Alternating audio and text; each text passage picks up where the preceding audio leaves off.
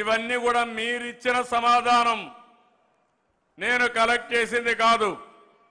నేను అడిగినప్పుడు మీరిచ్చిన సమాధానం అంతా కలెక్ట్ చేసి ఇప్పుడే చూస్తే మీకు బాగా సేవలు అందించిన ముగ్గురికి సన్మానం చేశాం.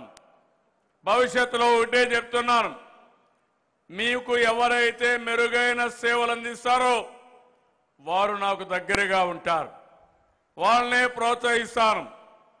నా జీవితంలో ఒకటే ఆశయం, పేద ప్రజానీకానికి అండగా ఉండాలి. ఈ ప్రభుత్వం పేదల ప్రభుత్వం. మిమ్మల్ని అన్ని విధాలా పైకి తేవడం కోసం భగవంతుడు నాకు ఎంత శక్తి ఇస్తే అంత శక్తిని ఉపయోగిస్తారని మరొకసారి మీ అందరికీ ఈ చింతలపూడిలో హామీ ఇస్తున్నా. ఒక పక్క ఈ సమాచారం చూశారు, ఇంకో పక్క ఎక్కడికక్కడ ప్రభుత్వంలో మీరు చూస్తే అనేక కార్యక్రమాలకు నాంది పలికాం. ఒక పక్క సంక్షేమ కార్యక్రమాలు, ఇంకో పక్క అభివృద్ధి కార్యక్రమాలు.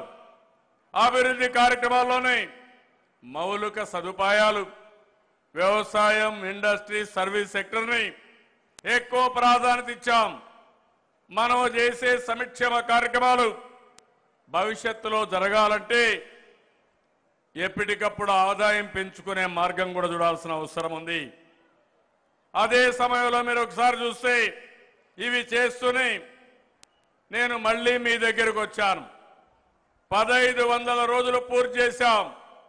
నేను ఒక్కడనే కాదు, అధికార యంత్రాంగాన్ని గ్రామ దర్శిని కింద మీ దగ్గర పంపిస్తున్నాను. గ్రామ స్థాయిలో నోడల్ ఆఫీసర్ని పంపించడం, మండల స్థాయిలో నోడల్ ఆఫీసర్ని పెట్టడం, నియోజకవర్గంలో పెట్టడం, ఇంకో పక్కన జిల్లాలో కూడా ఉండే ఆఫీసర్లు కానీ రాష్ట్ర స్థాయిలో ఉండే సెక్రటరీస్ అందరూ గ్రామాలకు పంపిస్తున్నాం. వారి వారి డిపార్ట్మెంట్లో ఎక్కడికక్కడ ఇవన్నీ కూడా సమీక్షలు చేయమన్నాను. ఏదైనా తప్పులుంటే, ఏవైనా లొసుగులుంటే కరెక్ట్ చేయమన్నాం. ఇంకో పక్కన పార్టీకి కూడా ఒక మ్యాండేట్ ఇచ్చాం. గ్రామ వికాసంలో ఎమ్మెల్యే కానీ, కాన్స్టిట్యున్సీ ఇన్ఛార్జ్ కానీ, ఎంపీ కానీ, నాయకులు కానీ మొత్తం గ్రామం వెళ్ళాలి. గ్రామం వెళ్ళి గ్రామంలో ఉండి మన కార్యక్రమాల్ని ఒకసారి సమీక్ష చేసుకోవాలి. ప్రజల దగ్గర నుంచి నేరుగా సమాచారం